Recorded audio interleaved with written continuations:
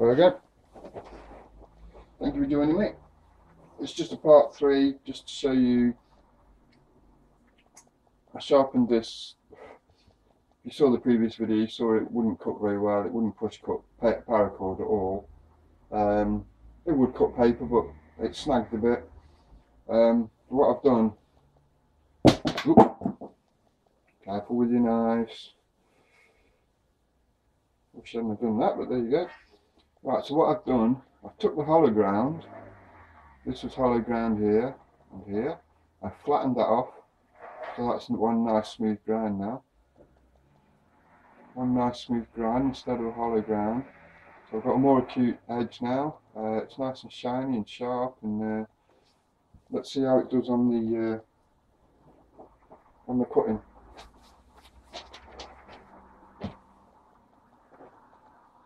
First of all, we've got this glossy paper again. It would cut through, but it wasn't smooth. We'll see what it's like now. It's considerably better than it was, as you can see.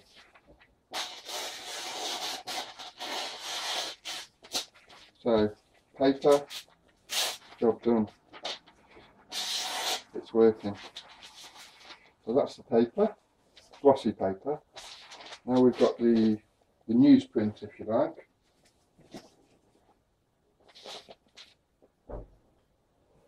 We'll try that. That should be okay.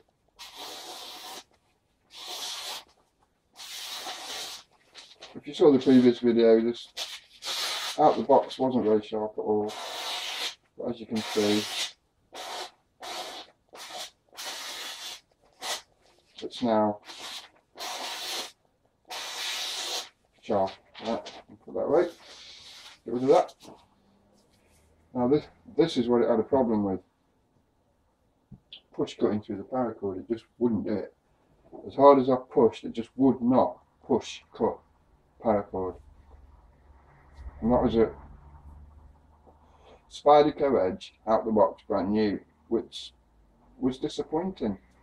So just to show you, now I've sharpened it, it will push cut quite easily now. There we go. Nice clean cut. Do you want the tip, a bit further up the blade,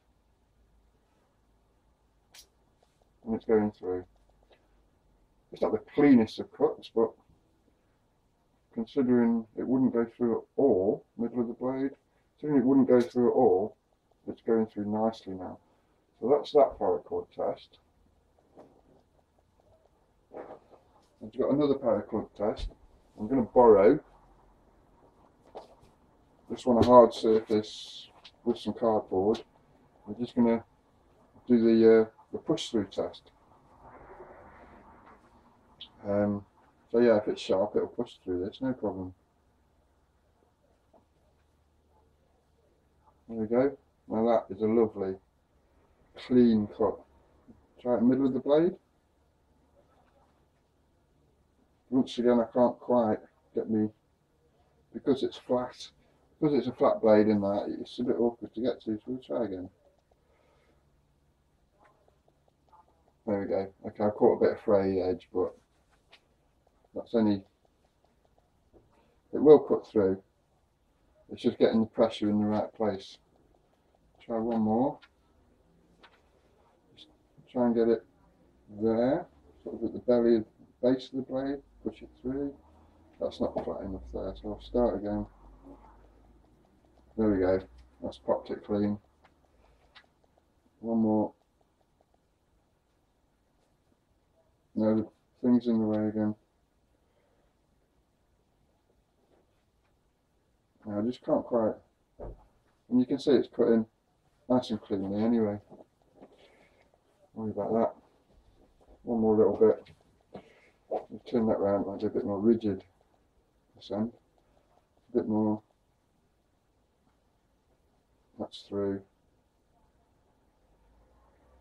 No, it's just awkward with a flat knife, but you can see it's sharp enough. There we go. So that's that. Let's wipe that blade. the final little test. I've got this piece of cardboard, it's quite thick. Just use this knife, the one I used in the previous video, just to show you that this one is sharp. There we go. A good idea to hold the knife still. Hold the knife still and move what you're cutting, like that.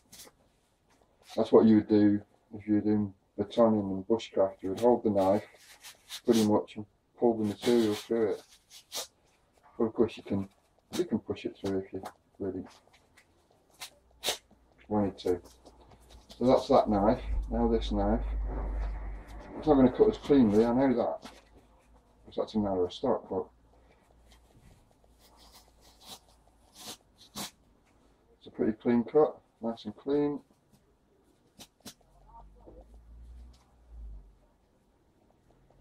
Oh, it doesn't like that bit how it's folded over on me. Let's try this bit here then. It is only a small knife.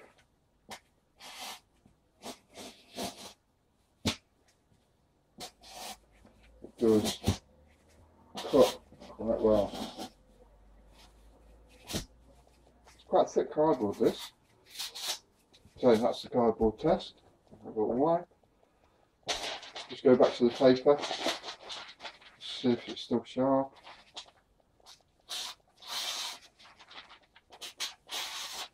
Yeah, it's still sharp, as you can see. So, newly sharpened Spyderco Kiwi. It was not very sharp out of the box, although it would cut.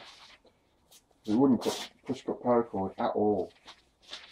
So, yeah, it's just like a snap of paper. The paper's all folded and it's annoying when that happens.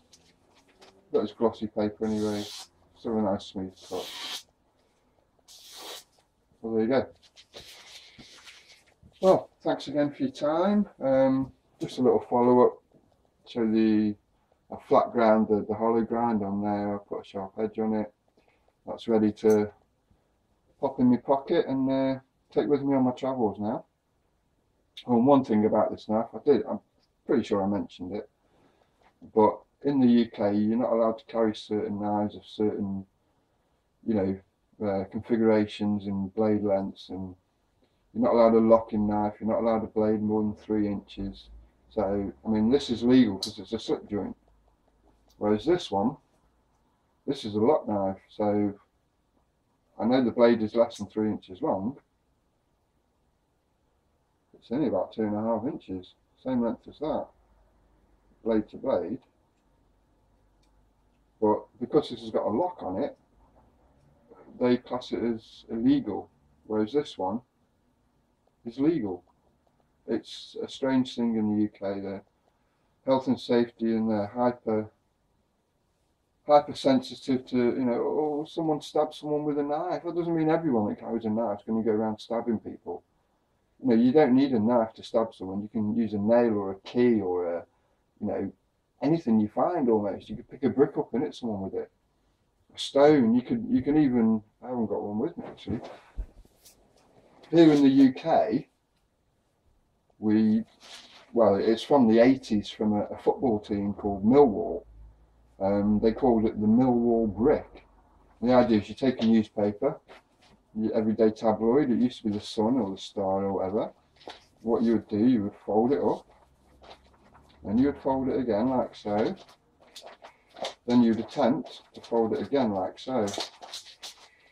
And that's all that is a newspaper. Anyone can buy a newspaper for next to nothing, or pick one up out of the trash. And once you've got that in your hand, that is going to hurt someone if you hit them with it. I haven't really got anything that I can hit to show you how hard it is, but you get the idea. You get the idea. It's just a blunt force, hard impact weapon, so that's something you can make a weapon out of if you were desperate, So maybe I shouldn't have shared that with you, but maybe someone will find it useful, or you can tell their friends, or one thing or another anyway. So we'll call it a day there. Part 3 done and dusted, all sharpened, nicely flat ground, ready to go in my pocket.